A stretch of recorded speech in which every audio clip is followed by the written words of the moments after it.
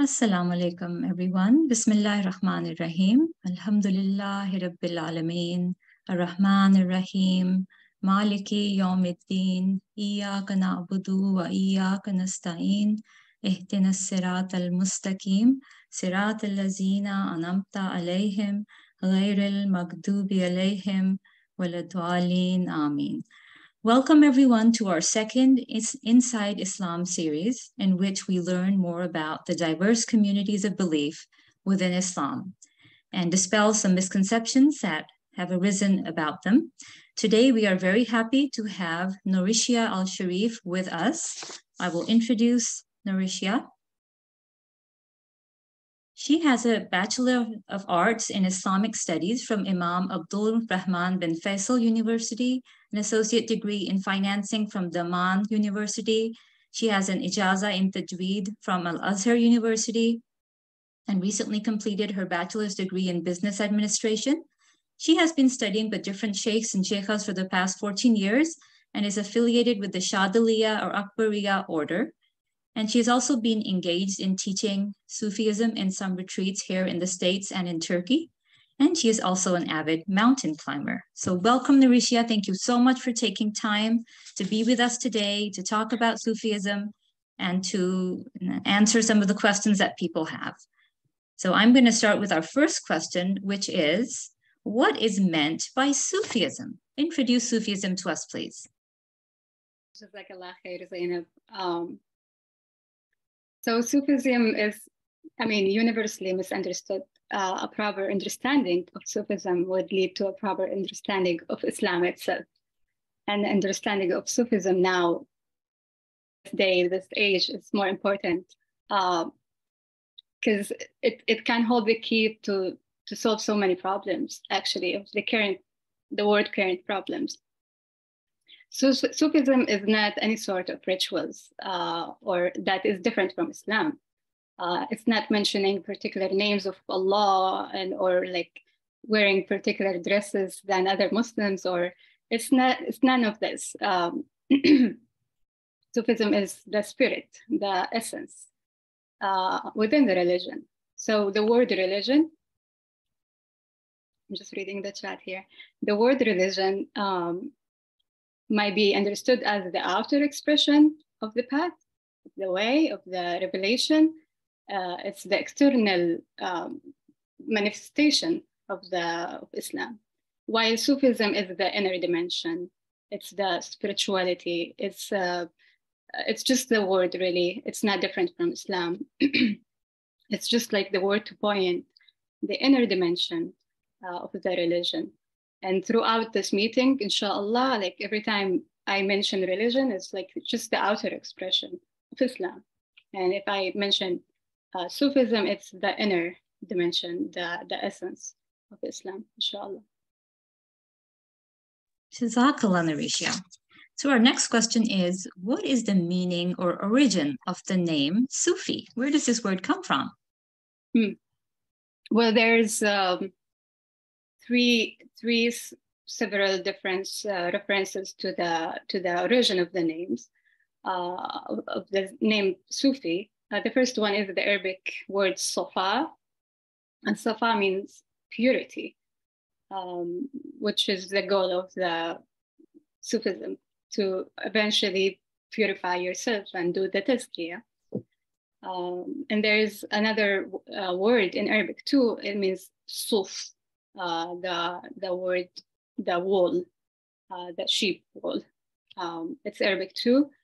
And usually the original spiritual seekers, they used to wear the wool, the cloak, to symbolize the non-attachment to the word, and to adhere to original prophet path of like being minimalism. There is a third name where the word Sufi is coming from, is Ahl Safa, and it means literally the people of the bench. They were like those companions of the Prophet who used to sit outside of the home of the Prophet, and their primary focus is their own spiritual development. And they think that the word came from Ahl al-Safa too. So it's either Safa, the purity, or Suf, the wall, or from Ahl al-Safa, the companion of the bench. Thank you very much, Norishia. Next question is, before I say the next question, everybody is welcome to put any questions that they have in the chat, or you can send them to the host directly or put them in the chat box. So our third question is, how can Sufism help us in our everyday life? What is the applicability of Sufism? Well, by understanding spirituality and understanding Sufism and applying it properly in our life, one can achieve and attain balanced experience of the religion. We said like the religion is the outer and the inner, right? Balanced experience of spirituality. Religion will become applicable and relevant in our life and in the lives of others around us. Once the inner dimension is honored, religion become beneficial and purposeful, become healing and filled with light. Religion becomes spiritually fulfilling, and it leads to a higher set of consciousness, which ultimately would lead to becoming free from fear, anger, jealousy, hatred, and all of the negative traits of the lower self. So only through spirituality can we approach the divine presence of Allah Ta'ala. Only through understanding it. Religion without spirituality is like body without the spirit of it, right? The danger of not understanding Sufism or spirituality, of not applying spirituality to one's life, that we can fall into the imbalance religion practices. And then the religion would become heavy and burdensome and just a constant struggle. Life and religion without spirituality become a path of force and struggle, really. We literally unable to pass any benefit to the others in our lives, whether our children, our loved ones, without the true knowledge, true realization, true wisdom of the heart and the soul. We all know the very epic, famous story of the Shaitan, and it's kind of the main story of our religion because, like a Shaitan, whether he was whether he was a jinn or from the angel, he was definitely in a higher state of worshiping, and like Allah brought him close to him, like he was in a higher state than the angels themselves, right? He was just worshiping Allah and dhikring and all of that. But because he was practicing the religion, once Allah asked him to bow down to Adam, his ego just couldn't take it, right? So there is no real inner work for the Shaitan, and now he's the main enemy for Allah and for the humankind. So if we keep practicing the religion in a practical way and without the essence of it, without the spirit of it, we might eventually fall to the same mistake as Shaitan did. So yeah. Jazakallah, Norishia. So somebody sent a question that sometimes people see Sufism as an outlier sect, but can you highlight some impactful scholars throughout Islamic history who have identified or called themselves a Sufi? I know that you were eager to talk about one special person. Who was that? You mean Ibn Arabi or Rumi? I think Rumi, both. Rumi probably because he's famous here in the West more. But to go back to maybe we'll talk more about the labeling part more in our explaining later. But people in the old time wouldn't call themselves Sufi, right? It's actually a term that we start using recently because like one wouldn't call themselves Sufi, like they wouldn't call themselves, oh, I am enlightened. But most of, like, literally in the old times, and by the old times is, I mean, the time of the Prophet until maybe the 8th century, people would be Sufi without the label itself. Like almost 99, like 95% of the Muslims would be Sufi without labeling themselves. That's very helpful to know, dear. And I think that you answered the next question that I was going to ask is that should the term Sufi be applied to someone who tries to practice this form of inner work or mystical work? Do you want to add something to that, or should we move on to the next question? Well, a little bit, maybe to identify with Sufism is like, maybe I'm just talking about because I hear it more. People say, I'm Sufi, as if it's, first of all, as if it's something different from Islam. And second of all, because identifying with Sufism is actually counter to the very principle of Sufism. Like identification with this name is like, it's as if one would call themselves like, oh, I am purified, I am transcendent already.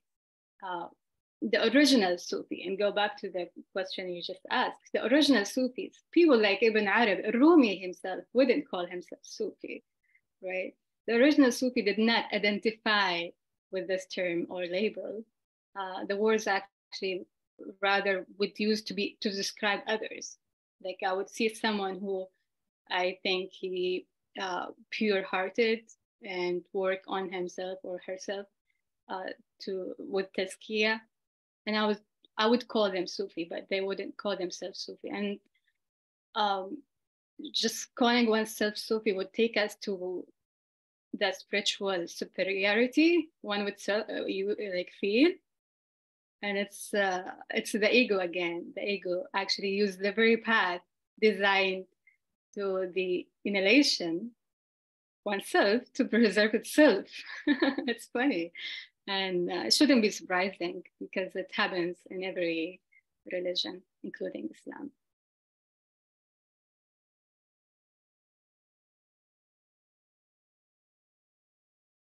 Mm-hmm.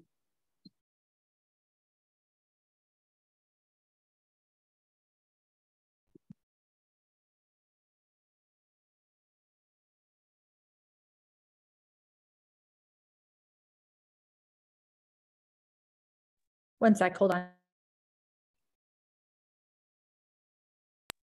Oh, I'm sorry, I was not able to unmute. And so, oh, I missed you. Jazakallah Norishia for that. And so, if you were to define Sufism in one sentence, what would you say? Because there's some questions that are coming up that make me feel like, okay, how can we really simplify this and put it in one sentence? Am I correct if I said somebody who is focusing on the inner journey of Islam as well as the outer journey? That would be a proper definition for it. Okay, you agree. Okay, alhamdulillah. Let's move on to talking about the major contributions of Sufism to the world. Do you have like 100,000 hours? I don't know where to start. Alhamdulillah. Alhamdulillah. I mean, Sufism has influenced literature, music, art, architecture, like all around the world.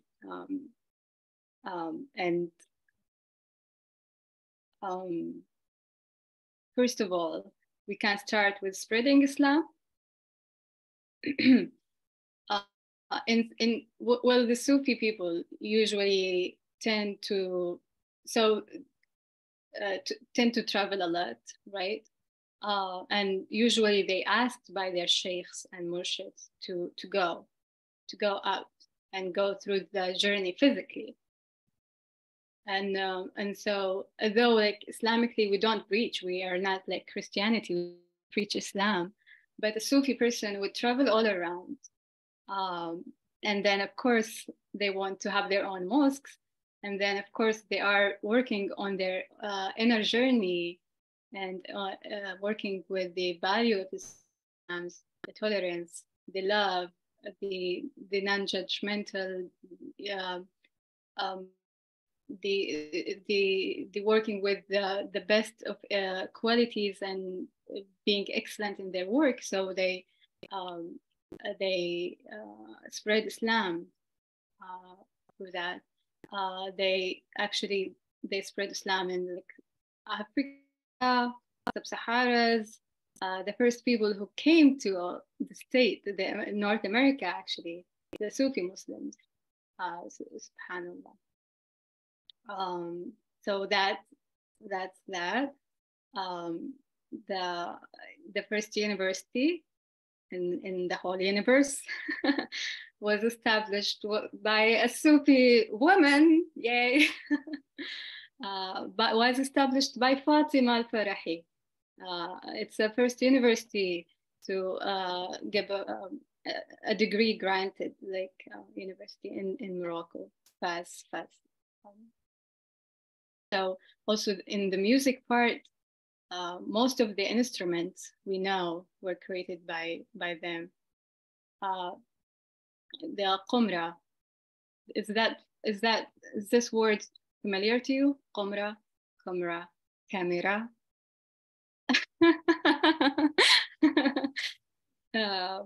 Also the camera or the qumra. Actually, I think a few years ago, there was like the museum of 1,000 and 1,000 innovation by Muslims. And my teacher then asked me to trace back some of them and see who's Sufi of them or not. Like I literally started tracing back who's Sufi of those people. And then like, most of them were Sufis to the point where like I gave up tracing the other people. The most innovation that actually was in the golden area of Islam. One of the also like contribution I really like to mention is like the Sufis were always standing strongly against colonization and the unjust regimes. In the modern time, like the Sufi masters led the targeted against British, French, Italian colonizers. I would really highly recommend for you to look up. I mean, there are so many, but maybe to find English content about Umar al-Mukhtar. Without Umar al-Mukhtar, I don't think Libya would, would be liberated. Salah ad-Din al-Ayyubi, who freed Jerusalem, was Sufi too. And speaking of Jerusalem, lots of the Palestinian actually are affiliated with the Shadiliya order. It's one of the orders that always stand against unjust and colonization too. In Pakistan, we have Mirza Ali Khan, who stood against the British as well. So the idea about Sufi people that they are like, oh, the dervishes who just dance around and they're wish-washy and they're not practical. No, that's absolutely not true. Maybe there's a little bit of people who come out dancing on YouTube, and that's our idea about them. But the real Sufis are practical, are very beneficial to the world. Thank you so much, Norishia. So basically, you're saying that Sufis are following the Sunnah of the Prophet like any other believer of Islam. Absolutely, we cannot separate Sufism from Islam. I mean, there's now the new age Sufism who thinks that Sufism predates Islam, which is another form of colonization. Sufism never predates Islam, and it's kind of, excuse me for the word, stupid, because like they have their silsila or their chain traced back to Muhammad, but then they claim that it predates. So like, but no, Sufism is absolutely Islam and its Sufism is not different. Yeah. Jazakallah for clarifying. And now we are moving into the topic that you have started, which is the misconceptions. There are so many misconceptions that surround any diversity within Islam, the same as with Sufism. So please help us to dispel some of these misconceptions today. Well, I'll talk about the teacher a little bit and the potential of abuse that can happen there. The essence of the path means navigating the the greater path within the inner path, right? So inner path, it would be Sufism. The tariqa, the order, emphasizes on a living lineage that can be traced directly back to the Prophet, alayhi salatu wassalam. This living chain of transmission, their masters who go back all the way to the Prophet, and the way with the Prophet, the way with that it used to happen in the old days. The companions of the Prophet saw the Prophet, and they day to day, like they were corrected. So it was like a path with a living master. The Prophet was amongst them, right? So he used to correct them constantly. Now we have this chain of masters that you can trace their lineage all the way to the Prophet. And now we need this sheikh or murshid to teach us, right? The thing here, if you have a teacher of hadith, there is not much of room for abuse, like a teacher of hadith or a teacher of fiqh or a teacher of Quran. But once it comes to the spiritual matter, you need to interact with that teacher. I mean, if you do a bay'ah with a teacher from afar and you listen to him or her, through YouTube, or that's a blessing, that's okay. But to be corrected directly, you need to have that intimate relationship with the teacher. And that's great, but it also like can leave you exposed to this teacher, and you can be manipulated if the teacher is not the proper teacher. So yeah, we do hear lots of stories about the abuse from teachers. And I don't know what the solution would be for that. Yeah. There is another thing that usually it's misunderstood about Sufism. It's the grave worshipping.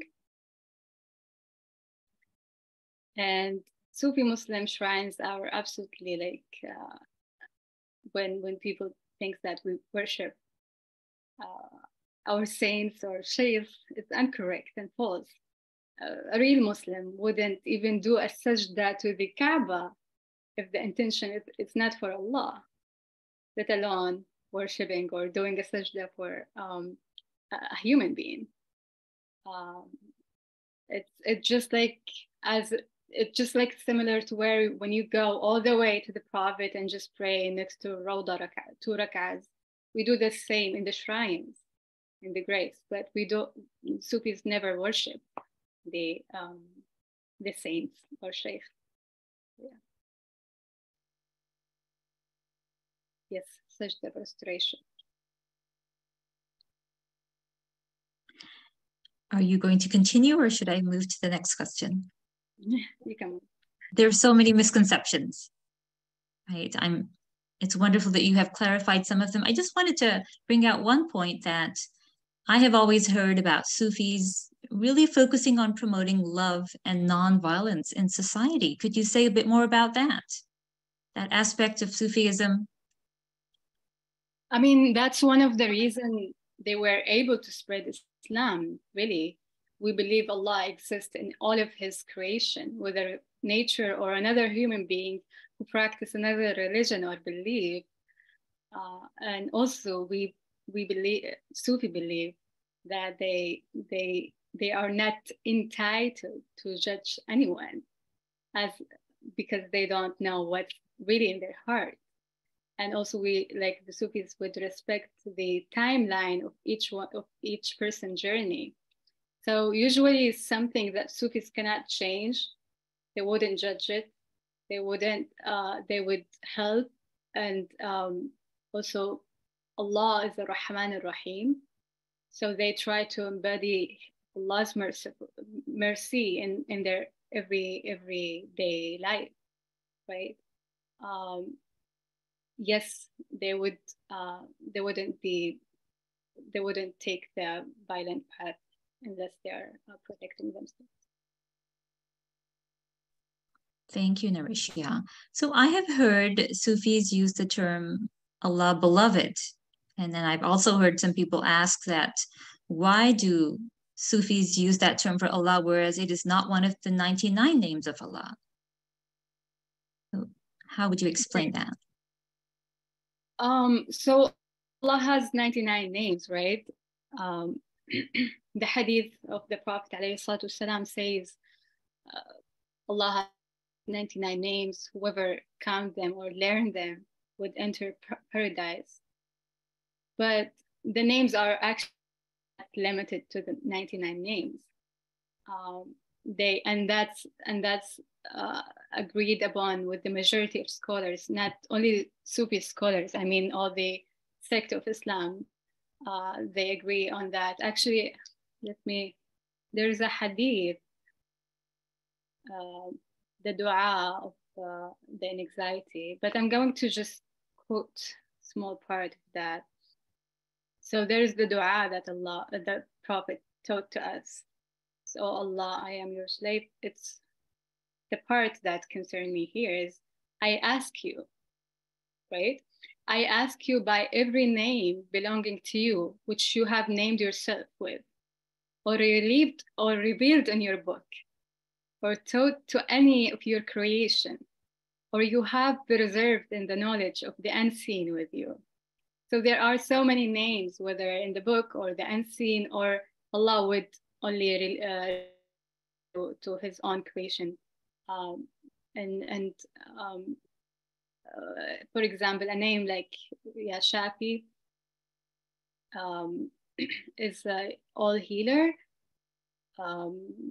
Yes, we do go to the doctors, we take medicine and all, but then the ultimate healer is Allah Shafi, right? So this name is not from the 99 names of Allah Shafi, but we use it when we pray to Allah. The beloved, especially Sufis, you just said that they are promoting love, and they think all varieties of love, like the person experience, like the love of the mother for her child, our love for our partners, or for the nature, or whatever, is actually a reflection of Allah's love. So the ultimate beloved is Allah subhanahu wa ta'ala. Beautiful explanation, Norishia. So those who identify as Salafis have not always got along with Sufis, to put it mildly. Could you explain some of that tension, or, I mean, what is the reason for that clash? Sure. First of all, we need to acknowledge that both Salafi and Sufi were on a good terms together. And the tension, it's a recent thing in the history. There's no doubt that there are some Sufi who innovate some practices that does not belong to Islam, and rather sometimes contradict Islam, for sure. And the Salafi are against these practices. The mistake Salafi people do is that they judge the whole Sufis. They judge Sufism instead of judging, those, few people, right? And Sufism has, like, I don't know, 900 tariqas and orders in there. Like, we can't just generalize that.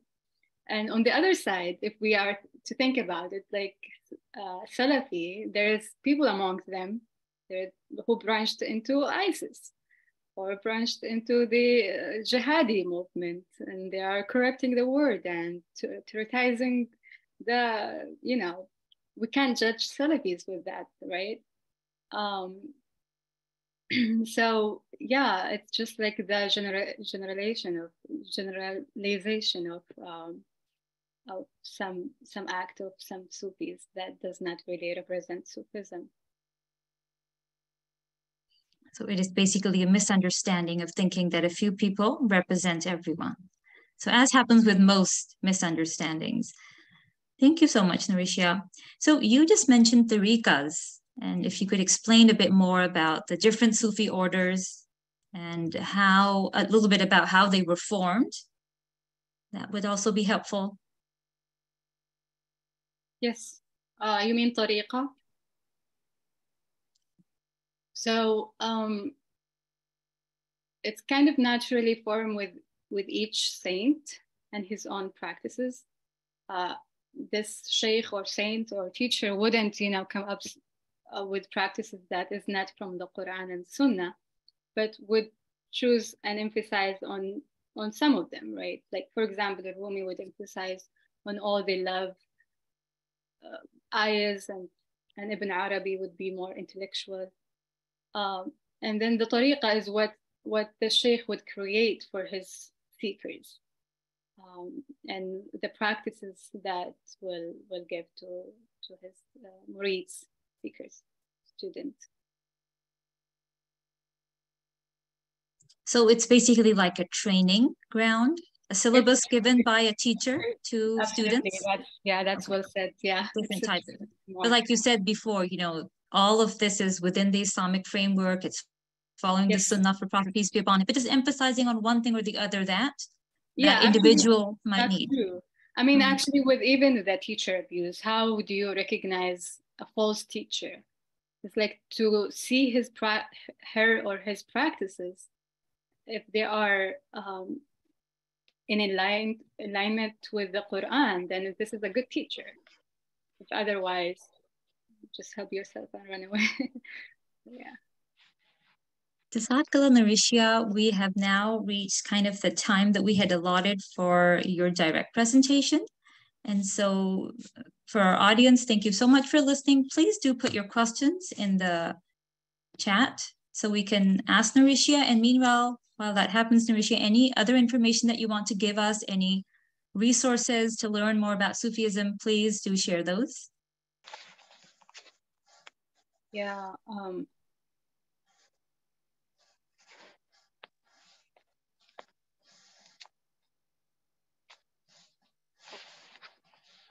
I mean, really, for English speakers, any work of William, how to pronounce that?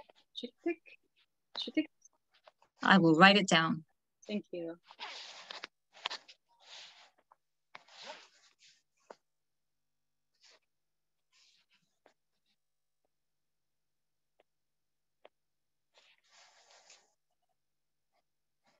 You recommend his books? Yes. Nice. And you put a link there. Thank you so much. And what about people who have questions that you want to ask someone directly? Are you open to questions since you're part of our community? Please share my email. Your contact information here.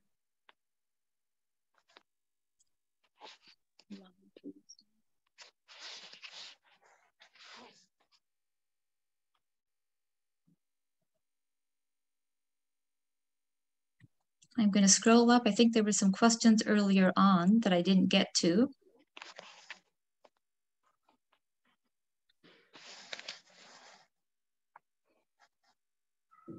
I think we covered that what makes someone a Sufi, right? What is the difference between a Sufi and a Sunni? So a person can be both a Sunni and a Sufi at the same time, right? I'm sorry. Yes, wrong time to ask questions. I'm going back to the earlier questions that people put in the chat. And one question was that, is there any difference between a Sufi and a Sunni? As long as you're practicing on your inner journey, you don't have to label yourself with either, really. It's really working in your inner. That's what Sufism all about. So if one joins a Sufi order, would they then use the name Sufi for themselves, or would other people call them by that name, or is that also kind of a private thing? I think it's not. I wouldn't say it's appropriate for one to call themselves as Sufi. Calling oneself Sufi is like, would you walk around and say to people, yes, I am an enlightened person, thank you. It's kind of, but of course you can call someone Sufi. It's actually a term you use to call other people, right? It's just like how you wouldn't kind of call yourself amazing or beautiful, but you're feeling comfortable calling other people with that, right? It's something that should be given to you by other people. And usually we would describe it, use it with, sheikhs and people who really work on themselves, not, whoever just, did a dhikr group. Pops up, right. And so earlier on, you mentioned about the Enlightenment, how that was sparked by many Sufis, right? You said most of the Muslim inventions could be traced back to Sufis. So at that time, I was wondering that did those people identify as Sufis, or did people identify them as Sufis? Or you mean also, yes, also what characteristic do you think makes people who are inclined towards Sufism more creative or inventive? Okay, so tracing, you mean the sheikhs on the silsila? So remember you were talking about the contributions of Sufism to the world, and you mentioned that the mentions that were done, most of them can be, yes. So that was what I was referring to. So people would affiliate with, an order, right? So like, I'm from Shadiliya. I wouldn't call myself Sufi, but certainly I have a Sufi practices that I do every day.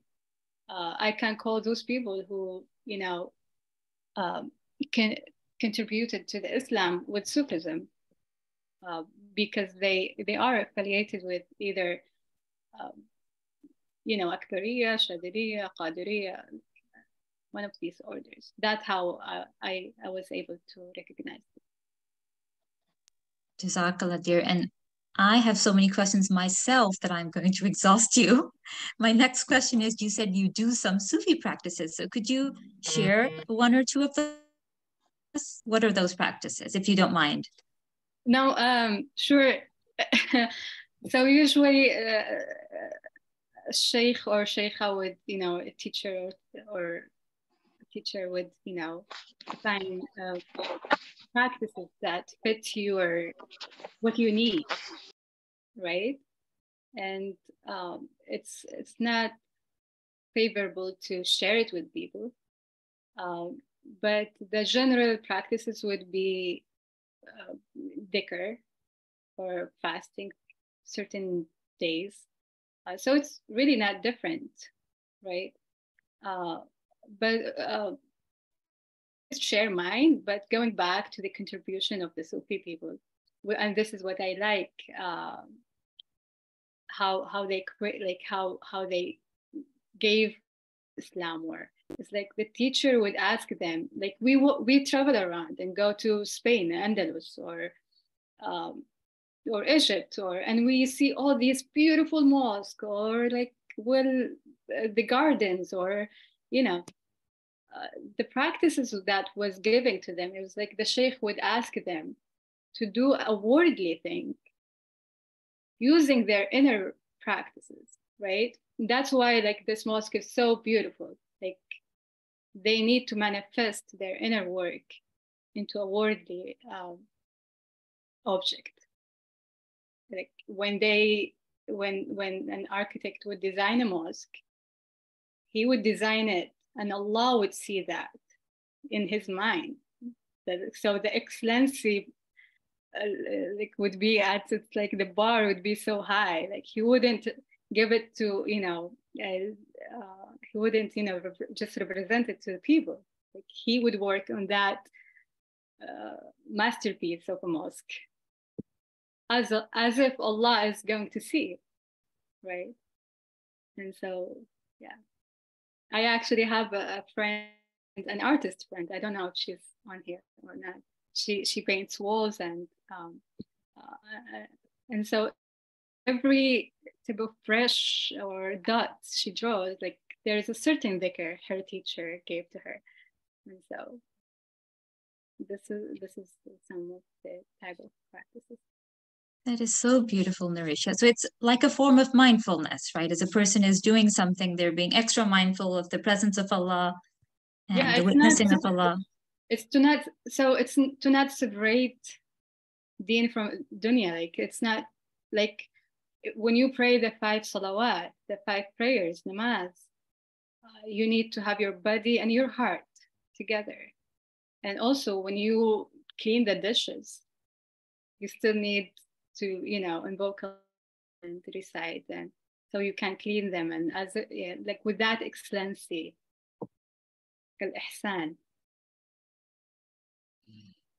That's so beautiful, Norishia. Jazakallah. It reminds me of when we read the du'as that our blessed prophet recited while doing everything, that's what we see in them, right? He's remembering Allah, glorifying Allah with every single thing that he's doing. Yeah. So please go ahead. That's actually a very concept in Sufism. أعبد الله كأنك تراه. Worship Allah as if you see him. And then now, like every breath you take, like when does one like really feel their breath? It's either they are like panicking over something, or like it's except for Sufis, like you need like to just be mindful of every breath, which is hard to do, but one would aspire, right?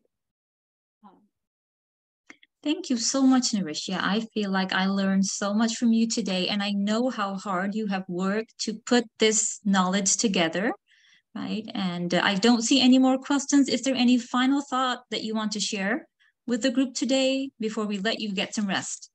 No, Habibi, Jazakallah khair. You did mention something about Rumi. I love Rumi, and I love Ibn Arabi even. But I just need to mention, maybe talk a little bit about Rumi because he's more famous here in the West. I think his story with Shams is more appealing to Westerners. I just feel like every time you mention a Rumi, and this is to clarify about a Rumi a little bit, so otherwise I would need another hours to talk, right? But with a Rumi, when we mention a Rumi, the first thing comes to the mind is the whirling dervishes dances or the love poems. And I think Rumi is way more than that. Rumi, to know Rumi really, I mean, the Rumi, let us not forget that he's a teacher of fiqh, a teacher of hadith, a teacher of literature, and so many other religion science, honestly. And his main work is the Matnawi, the couplets. And in my opinion, the couplets are, I would describe it as the spiritual dimension, like I would, in my mind, it's like I would describe it as the spiritual interpretation of the Quran. All the stories and the wisdom is kind of just explaining the Quran in a spiritual way. But I would, read more about the Rumi from Al-Mathnawi than his love poems. Also, I think every American house I've been to who has the work of Rumi, it would be a translation of Coleman, the translator. I think his name Coleman something. I can Barks, I think. Yes, excellent. A little bit about this guy. He does not speak Farsi nor Arabic, and he's